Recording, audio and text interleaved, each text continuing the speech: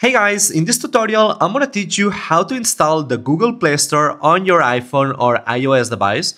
This works on iPhones and iPads, and as you can see, I've just got the Play Store installed here. This is like an emulator from the Android version of Play Store, which you can basically use, it's the same one, and you can like get apps or games that are only available on the Play Store.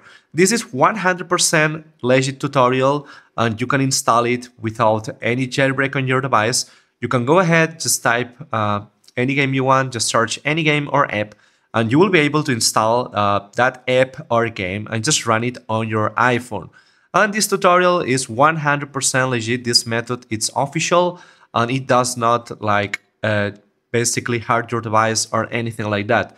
We're gonna go and install the Play Store in this tutorial. You'll see it's so easy that you don't need to tweak like any settings like jailbreaking or anything like that. The unique thing you need to do is basically go on settings, okay? Now here on settings, you will need to go on battery and just make sure that the low power mode is turned off. And we'll only turn this off while we are installing the Play Store, and after you can turn it on. All right. So first of all, go here on battery, turn this off, the low power mode. And now after doing this, we need to go on Safari, and here we will type appsave.club. This is the official website of the developers of this Play Store version.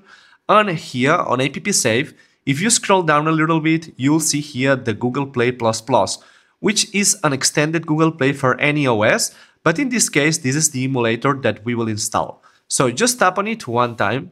Now just tap on Start Injection, and this will start installing automatically the Google Play Store on your iOS device. Basically, how it will do it, it's by installing a browser extension. It will be a Safari extension.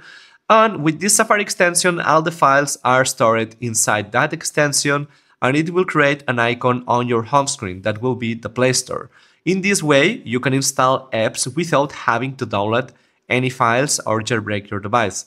So now we'll just wait until the installation completes. And as you can see, I've just got this page saying that the app has been correctly installed. Alright, something very important, if it's your first time trying this, instead of this page directly, you will see like a continue button. That's only for anti-bot prevention.